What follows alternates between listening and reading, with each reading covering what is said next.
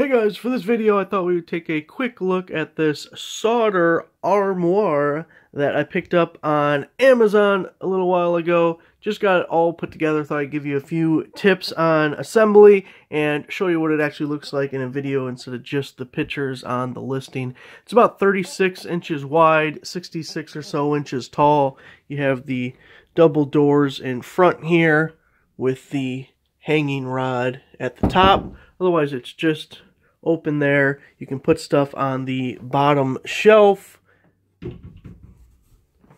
And then it also has a drawer here at the bottom that pulls out for additional storage. I left the stickers on all the pieces just so you can see everything is easily labeled with different letters, and the instructions are actually pretty easy to follow. All you need is a Phillips screwdriver and a hammer to do all the assembly.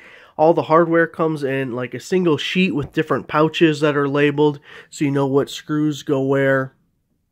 There's one spot when putting those on, it says make as tight as possible. Okay, don't listen to as tight as possible because I cracked mine. So tight, not as tight as possible.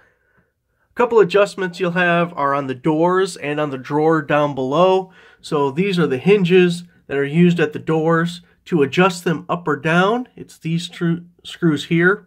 There's 3 hinges per door, so you'd have to loosen all 6 of these, move the door up or down, and then tighten it again.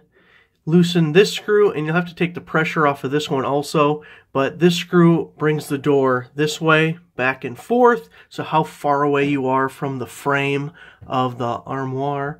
And this screw here adjusts in and out, like how close the 2 doors are together when they're closed, so it'll move the door this way and this way. And if you don't have a straight line going down, you may just have to adjust the top, you may just have to adjust the bottom, but that's how you adjust the hinges. And then the drawer is adjusted.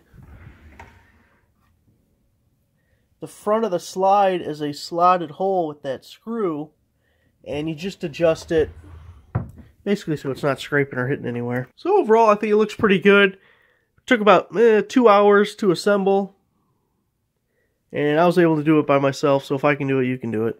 So there it is, the Sauder Armoire. Thanks for watching.